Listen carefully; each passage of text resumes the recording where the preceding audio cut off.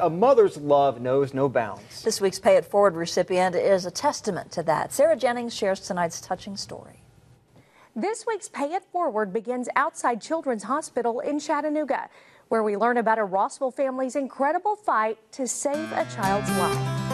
Leslie Teasley is anxious to recognize her daughter, Shannon Asher, who's just inside the hospital. She has a son, Jordan, who at 7, his body rejected his kidneys, and he went on dialysis, so she became his nurse and his teacher and stayed with him 24/7. And they fought that for 7 years, and he finally got a kidney. Well, 2 years ago, he got a kidney from his dad. It was a perfect match. It has been a journey through heartache, hope, and healing.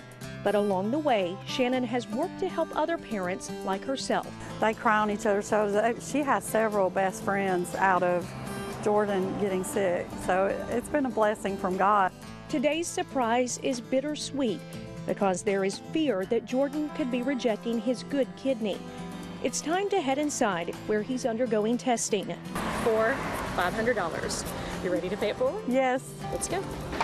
We walk through the corridor and into the room where Shannon, Jordan, and Jordan's brother are waiting.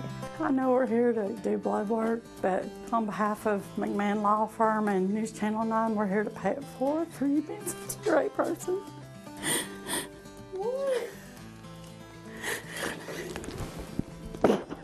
$100, $200, $300, $400, $500, and that's for being such a great person that you are and helping others.